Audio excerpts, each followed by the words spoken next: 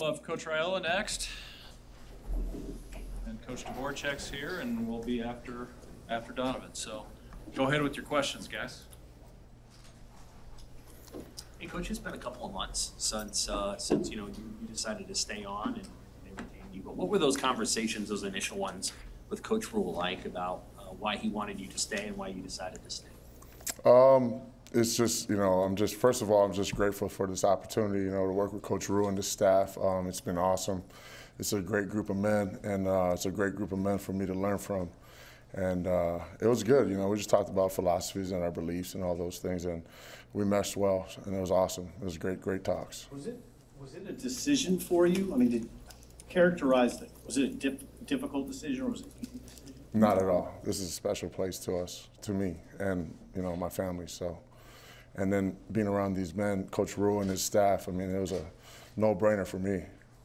One of the things Coach Rule said was when he talked to players, they all were favorable about the job you'd done and what you meant to them. What did that mean to you to have that feedback from the guys you've worked with? First thought was, let's keep improving.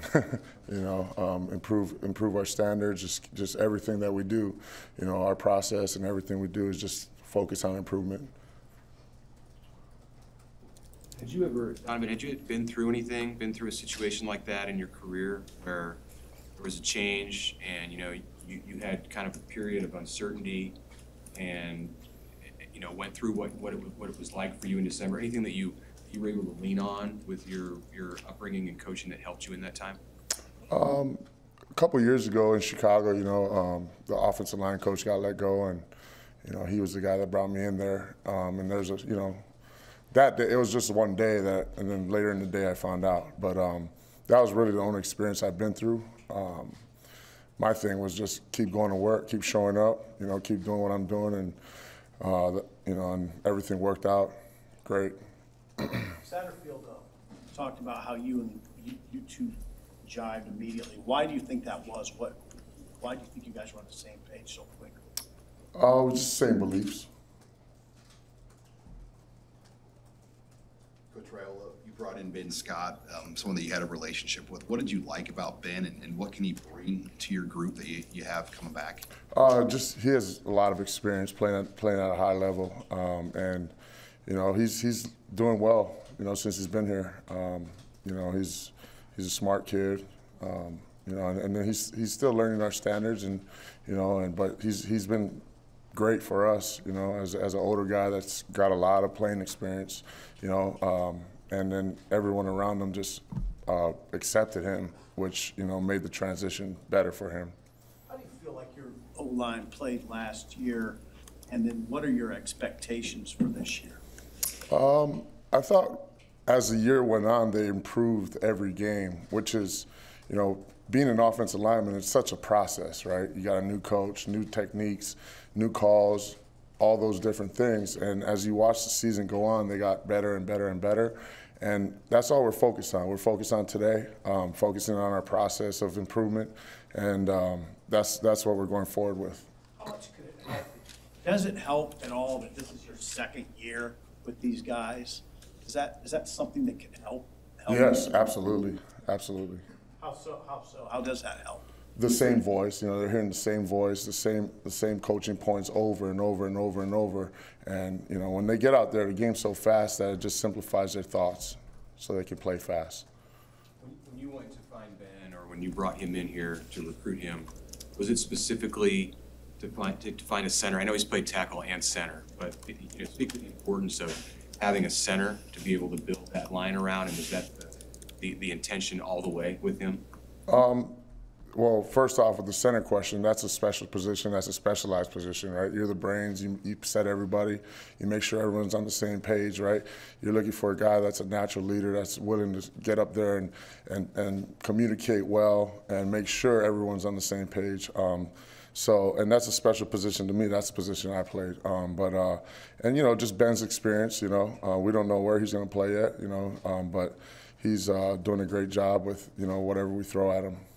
What's maybe a common trait among those 4 Nebraska offensive linemen that you just signed back December?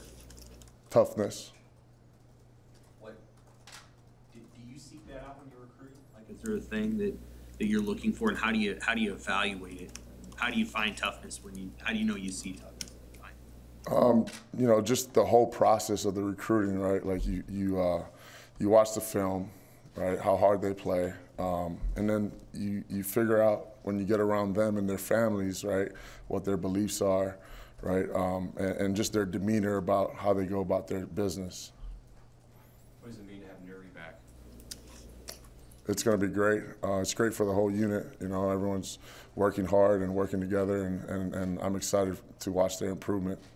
Did you get to work with him at all? I mean, obviously you couldn't be a part of games, but what was your exposure to him last year while he was out? He came to all the meetings. How interchangeable is Turner Corcoran? I mean, what can you envision for him this year? A guy that could maybe play just about anywhere for you. Yeah, he's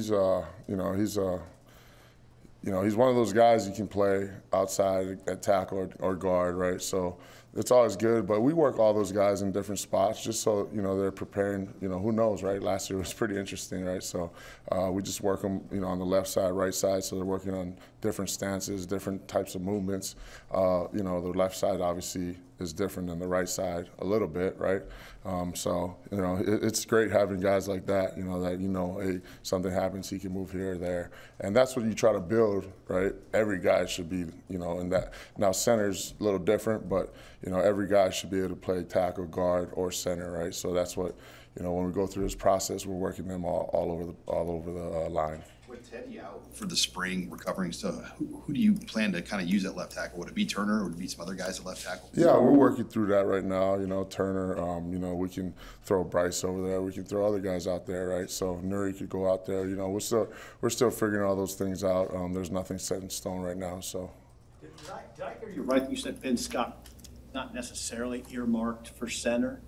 Yeah, you know, we're just seeing who the best five is right now, and we'll figure that out once we get our pads on and all those things. But, you know, we're just focusing on the work that we're doing right now.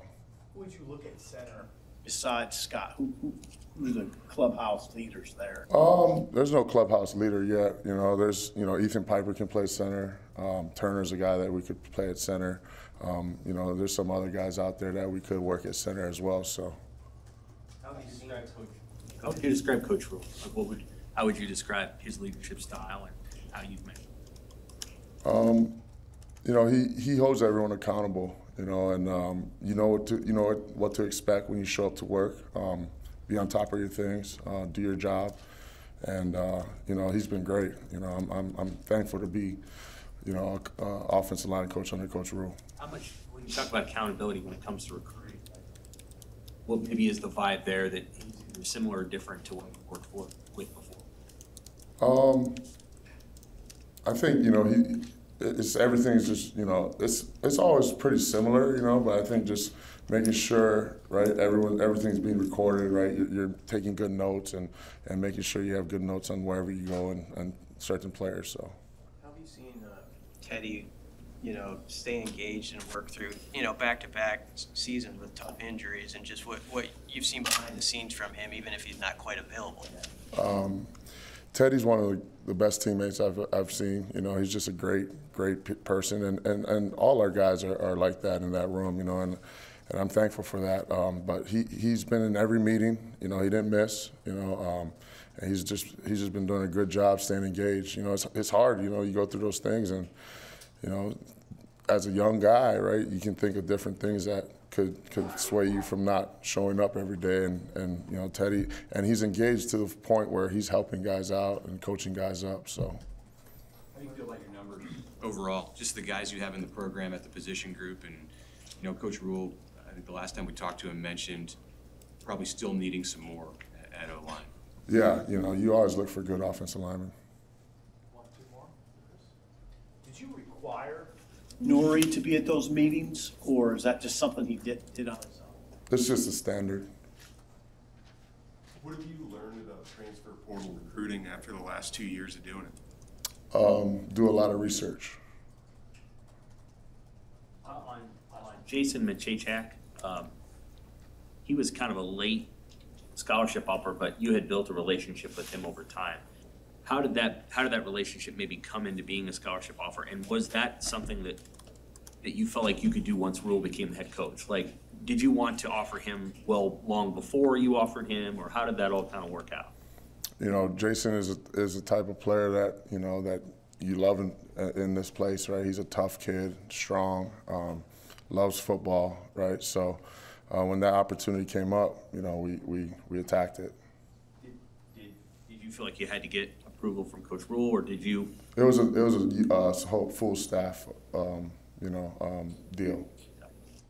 So is that, follow up on that, is that your guy? Is Jason your guy? And Mason Goldman too, those guys are kind of listed both ways, offense, defense. It's our guys. Yeah. Do you expect to have those guys day one on offense? I'm not sure. All good? Thanks, guys. All right.